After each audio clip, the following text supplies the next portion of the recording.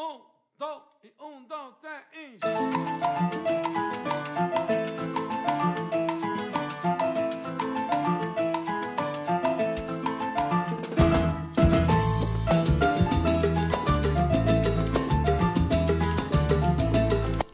Today, we're going to go to Panama for exactly 1 day, or at least 12 or so hours. Today I'm flying from Medellín to Montevideo with a stopover in Panama City. I chose a layover of about 12 hours to give me ample time to get out of the airport and take a quick tour. Copa Airlines, which is Panama's national carrier, acts as a gateway between North and South America, and much like TAP Air Portugal, Turkish Airlines, and Iceland Air, they have their own stopover program where you can get out and see the city during your travels. Now this is something that I've always wanted to do, and finally my opportunity came. However, I jumped into this whole thing doing thorough research on Panama, and so you can learn from my discoveries and mistakes along the way. And here's my Copa Chariot, the Boeing 737 MAX 9. The funny thing about the Boeing 737 MAX 9 is at the time of this video, 2 weeks prior, an Alaskan Airlines 737 MAX 9 made an emergency landing after its door plug blew out midair. Case, a Boeing 737 MAX 9 in row 26, where there could have been a door, this plane did not. Video showing that massive hole with the plane 16,000 feet in the air, packed with passengers. FAA temporarily grounding certain aircraft for inspection, impacting Alaska and United Airlines. Luckily, I was seated in an emergency row, so I'd be the first out the door during an evacuation, or if the door blew out on this plane as well. But as luck would have it, we landed without any rapid cabin depressurization. Now we're wasting no time. As soon as I got off the plane, I ran to Migraciones to enter the country. When you've only got 12 hours, every minute counts, and you want to get in front of your fellow passengers getting off that plane. In this first line here, you have to present your passport. They ask me simple questions like where are you coming from, what's your plan in Panama, etc. And as soon as I got my passport stamped, I ran through to cut the customs side, which is the second line.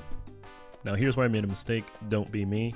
On the plane they passed out entry forms, but they asked my destination was Panama or a connection. I said a connection, which was true, and they didn't give me a form, but I waited in this line and I needed to fill out the form to enter the country. So I waited in line and had to exit the line, go fill out the form, and then wait in line again. Luckily, you can find these forms at desks all around the baggage claim. Finally, I re-entered the line, passed my bags through a scanner, and officially entered the country. This whole process took about an hour. It's about noon now, and we're making pretty good time. Now, to maximize my time, I planned on using Ubers. There's a comprehensive bus and metro system in Panama City, but every minute counts, and so I decided to buy a SIM card to give me phone connection. This SIM card has unlimited data for 24 hours. It was a hefty $20, but unfortunately convenience has its price. Now the airport has a spot where you actually leave bags for the whole day. So I arrived at Terminal 2, but the luggage storage is in Terminal 1. So to get to the shuttle, you have to exit if you arrive in Terminal 2, exit the doors and head all the way to the right, and you'll find a shuttle stop. Here's the luggage storage location at the entrance of Terminal 1. Here's the prices for items listed in English and Spanish. For my carry-on size backpack, which counts as a suitcase, it was $5 per day. With my newfound phone service, I got an Uber and headed straight to the canal, which is the gem of Panama. And as you can see, it's about 35 minutes away from the airport. I had an absolute gem of an Uber driver. He was super friendly. He explained a bit of the history of Panama, how the canal worked, and how apparently the waters from the Atlantic and Pacific Oceans actually don't mix. He told me a bit about the neighborhoods that we passed through, and all while Whitney Houston was playing in the background, as you can hear here.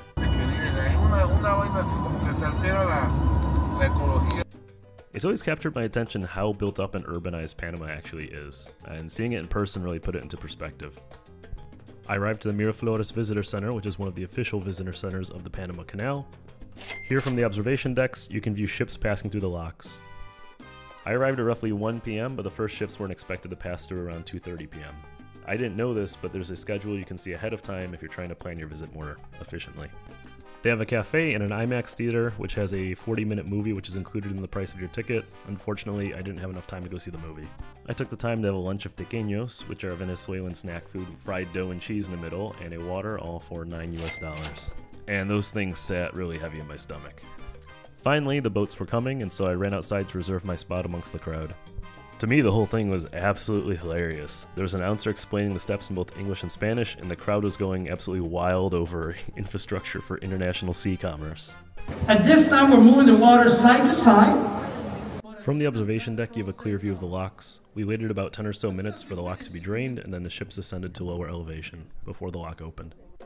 In the event that you're not familiar with how canals work, typically they connect two bodies of water, in this case the Atlantic and Pacific Oceans. Cutting across the land, the canal takes advantage connecting natural bodies of water in order to shorten the transit time. But as we can see here, there's several changes in elevation, and locks, which are similar to water elevators, are placed at various points along the canal to traverse spans of differing elevation. And right now we're at the Miraflores locks, and these are the locks right before entering the Pacific Ocean. Escuchemos el timbre de advertencia, damas y caballeros. Ya se van a abrir las compuertas. And finally you can see the locks opening here. I sped it up because it's quite a slow process. Apparently these lock doors and motors are the originals, from over 100 years ago. Eventually, once 2:30 rolled around, we got to see some ships come through, including this pretty big container or oil vessel right here. And here we can see on the sides there's these tracked vehicles which help keep the vessel in the center of the lock. Basically the boat moves under its own power, or the ship, and then these ropes keep the ship centered.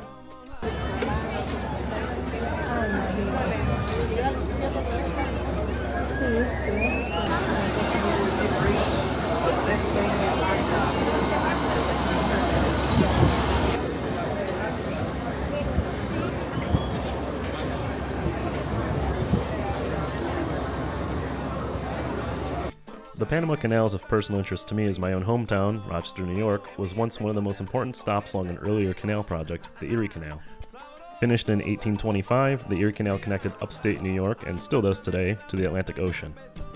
And you can think of it as America's first highway for transporting goods, which at the time was mostly just wheat. And in school growing up, we would take tours along the canal and take boat rides and go inside the locks. And so it was exciting for me to see the Panama Canal, which is basically the same idea, but on a much larger scale. But okay, the boats were fun. Now it's time for part 2 of the trip, which is going to the Old City. Again, I was blessed with a super nice Uber driver named Juan Carlos, and probably one of the most unique Uber vehicles I've ever had a chance to step into. I did not record that part, but I did ask him for a picture later on. You can see it's this lifted Mitsubishi pickup truck in this bright blue color. You can't miss it. He was a really friendly guy. He shared with me a bit of history about the country, and he assured me the zone I was going to was safe and filled with tourist police. The tourist police apparently speak almost every language, including a famous one who was recently on the news for knowing Mandarin Chinese. De la Policía Nacional, José Valdés, y él tiene la particularidad, es trilingüe, no solamente habla español, sino también inglés y chino. Yo creo que 感谢你请我今天早上这个节目，感谢你，我们快结束啊，要回工作啊，感谢你，好，谢谢你。见见。 Now, one thing about Latin America is that there are, we'll say, the Spanish word is conductor de confianza, or basically people that you can trust to give you rides. A lot of drivers, once you establish a good rapport with them, will give you the information in the event that you need to get around. And so Juan Carlos gave me his contact information, told me, hey, you said you're going back to the airport later today. If you want a ride, I'll do it for 20 bucks. Just give me a 15-minute heads up. And after looking up how much it costs to get to the airport from where I was, it was a pretty fair price. Depending on the time, it might be a few dollars cheaper via the Uber app or a few dollars more expensive, so I said, why not? So here's his card if you're in Panama and you want to find a driver that you can confide in, that gets you around safely, in style, in a unique vehicle, in comfort, and is super friendly. So I was dropped off here at this Panama sign, which I just came to get the opening shot for this whole video. It is 3:55 and we are heading along this oceanside walk to the old part of the city. I've got about 4 more hours before I need to head to the airport. What you can't see is that it's disgustingly hot. The sun is extremely intense, even though it's covered by some clouds.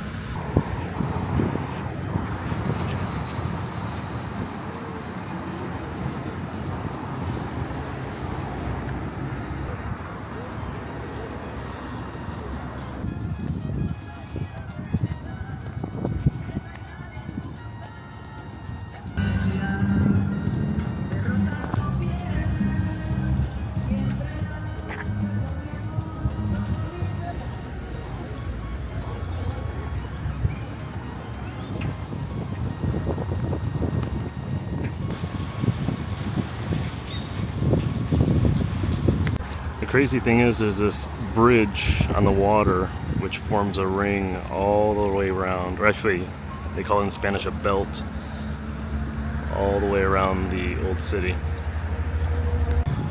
A police officer from the Presidential Guard approached me and very nicely told me I'm not supposed to take photos of over there because apparently it is a presidential palace. So please enjoy the few seconds of illegal video that I took right here.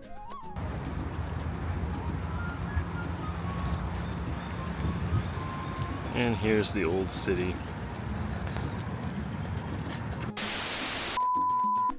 Now we're entering the old part of the city called Casco Viejo, and it's one of the last remaining parts of the original Panama City left. And so we're going to explore it for a few hours before I have to leave for the airport.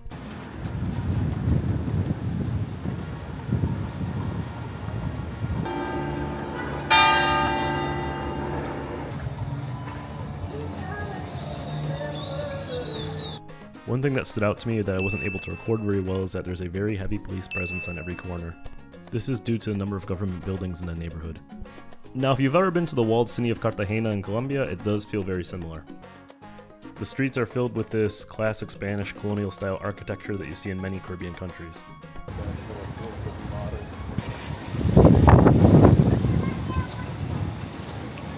Now the area does feel a bit sleepy. It is a Monday evening, so I think that does likely explain it.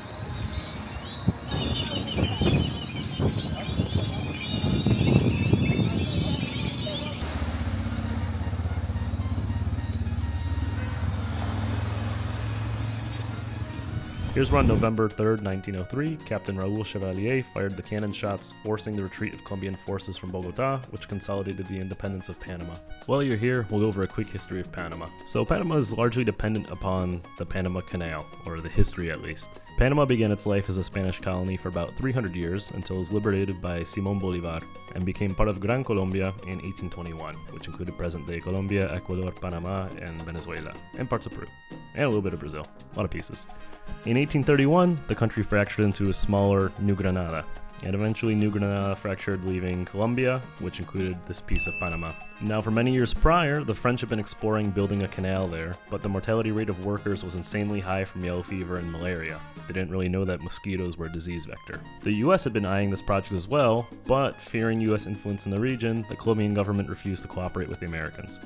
So, the US, in all its glory and the policy of Latin American intervention, or speaking softly but carrying a big stick, decided to basically stoke nationalist sentiment in Panama and supported an armed revolt. And in order to protect it, they stationed US troops in Panama, or basically invaded the country, to ensure the Colombian army couldn't take it back. And so in 1903, a nation was born. The US was given total control over the canal project, with a lease granted until 2000.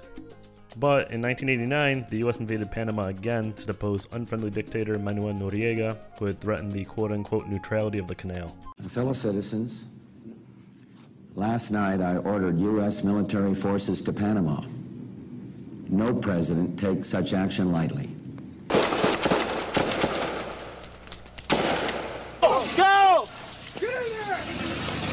I will leave the judgment up to you, the viewer, as to why the US actually invaded. But enough about foreign policy. It's about 6 p.m. and time for me to grab an early dinner before heading to the airport. My first friendly Uber driver actually recommended this restaurant here called Diablicos. And it's a devil-themed restaurant which represents the Diablos of Panama. So the devils are part of a celebration of Corpus Christi, which dates back to colonial times. And without going into too much detail, there's basically dirty devils, or Diablos Sucios, and clean devils, or Diablos Limpios. And these represent basically people who are unbaptized and those who are baptized. And in sum, represents the fight of good versus evil. And so in this tradition, people dress up with these masks and elaborate costumes, which you can see adorned on the walls in the restaurant.